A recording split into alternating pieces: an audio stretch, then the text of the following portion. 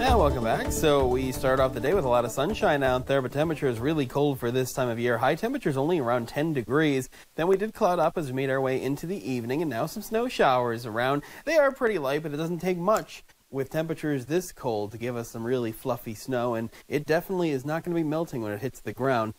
So here's a look at the high temperatures today. Near 10 degrees also at Ogallala, 13 at Imperial, but highs only between 2 and 5 as you make your way out toward Valentine, Thedford, Broken Bow, and a 7 at Lexington. There's your current temperature. So we did hit a low of 5 below 0 in the past couple of hours. Now we're up to 3 below in North Platte. 1 below 0 at Ogallala and Imperial, and between 5 and 7 below Broken Bow, Lexington, and Valentine. But combine that with that wind from a northerly direction. Wind speeds right now 10 to 25 miles per hour.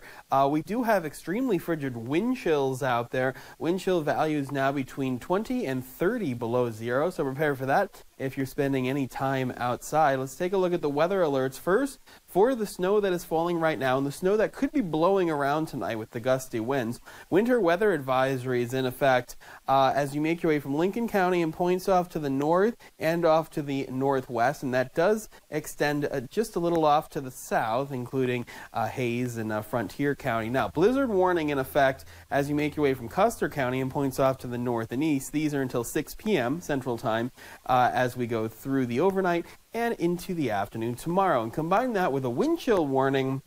This is for the frigid air. Now, the wind chill warning will go all the way until Thursday at noon, so that's how long we think it's going to be dangerous to spend any time outside. So clear skies into our eastern counties. That's not going to last very long. We do have clouds making their way through. And here's a look at the light snow showers from Valentine to Mullen, North Platte, down toward the, just off to the east of the Curtis area. And another band here, say from Ogallala down toward Imperial.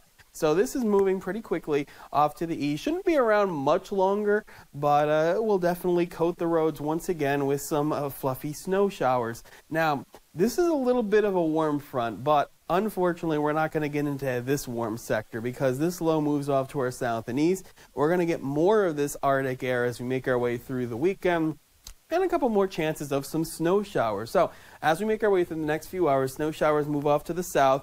Temperatures falling back to between maybe 10 and 15 below 0 for overnight lows. And then as we go through the day tomorrow, we think North Platte actually might make it above 0, but everybody else, it looks like a sub-zero high temperature day. Few peaks of sunshine as we make our way through your Saturday afternoon. And then clear skies will make it even colder as we go into your Sunday morning. So lows between, say, 10 and 20 below 0, and that's an air temperature. The wind chills will be much worse. Another disturbance does set up over our southern and western counties, so expect some more snow showers possible as we go Sunday night into Monday. Sunday, staying into the single digits for highs. So there's that low moving off to the south, allowing more very cold air to filter in. These Arctic high pressure systems are basically just going to spin around. There's that disturbance that could give us some more snow showers as we approach the Monday holiday. And then high pressure is going to work its way back in, still giving us that very strong flow from the north, but as that high works off to the east, we'll get more of a southerly wind. This is the snowfall potential all the way through late Monday,